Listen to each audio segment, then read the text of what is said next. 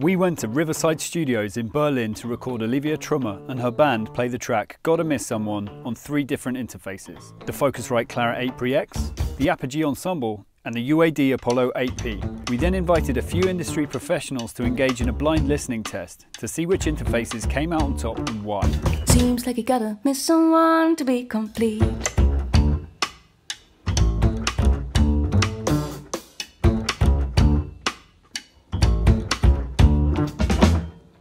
What you do to me is easy to describe with words that every gifted God would surely understand.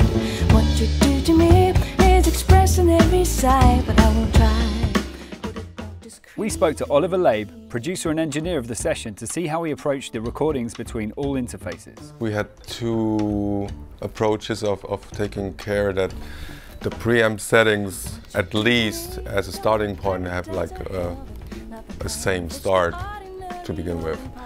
So there was one solution was like placing little speakers at the exact position of the performer or the sound source, which would have turned out in a big effort, you know. And second solution, we just take a signal generator and feed, like from a marked fixed position, a test tone, like a 1 kilohertz test tone, and then write that down with the first interface, change the interface, play back the same test tone, so at least we have a comparable and measurable start point for the gain settings.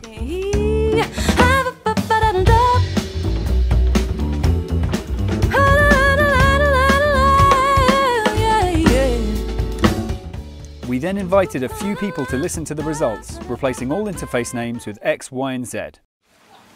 Hey, what you do to me is easy to do with words that every gifted God would surely what you do.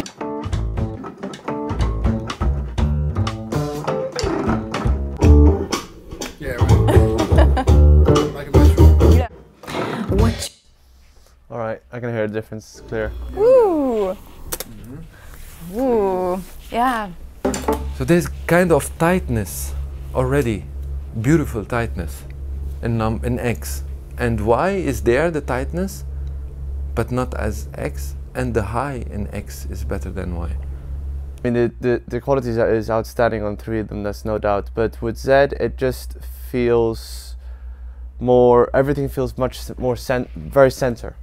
And on Z it's really good is the highs. I feel it translates a lot to me, but mids, it just feels, I don't know, compared to the other ones, it feels all just clogged together.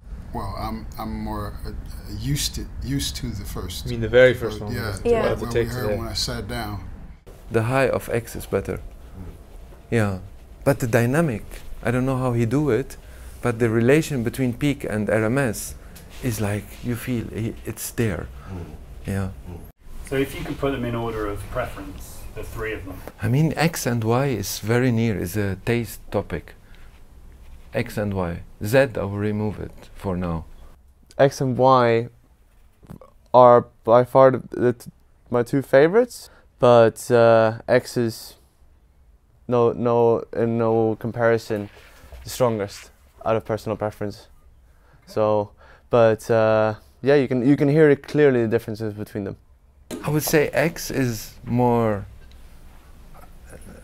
transparent than Y, but Y is colored, but beautiful colored, not bad colored. And 3 is mellow for me. It's musical, it's very transparent, but mellow, a bit mellow. You know, when I say this mellow, it's not like, it's not robust, I think.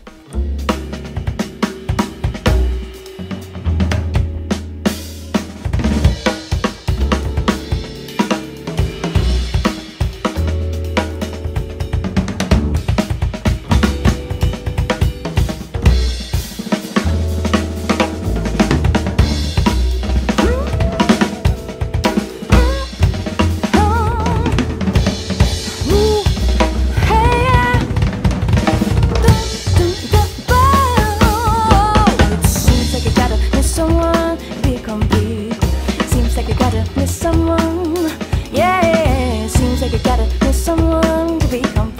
So X is actually Focusrite. Fantastic. Looks like what I have to order next for Christmas. Maybe noise to ratio, something like that. I don't know how they do it, but congratulations, I can say. Really, congratulations for this. This is super nice. This is super nice. It seems like, whoa, got to miss. Seems like you gotta miss someone to be complete.